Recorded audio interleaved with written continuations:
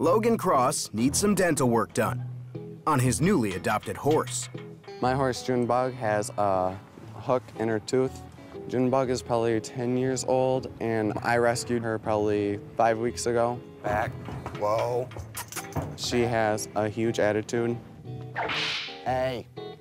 Junebug's probably like one of my best friends. I've talked to her. She's like my personal counselor.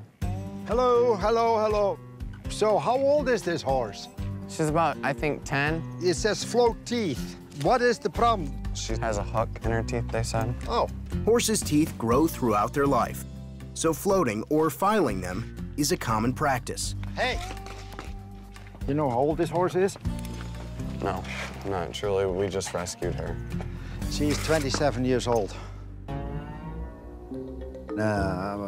This horse, Junebug, is a little bit older than 10 years. Horses' teeth grow all the time. So when they are born, they are nicely together like this. And the older they get, the more the teeth become sticking out forward. Normally, a 10-year-old horse doesn't have bad teeth. 25 plus. When I was in college, if we were 2 years off on a horse, we flunked the test. I'm pretty surprised about Junebug's age just because I thought she was a lot younger. Didn't know that, huh? No. No, because nobody can tell the age on the horse's teeth. Hang on tight. Now it's time for the actual reason for the visit. Floating that hook. You file the points off the teeth, so Junebug doesn't bite on his cheek, on his tongue anymore. My goodness gracious. Now, would you like to go to the dentist and have this done?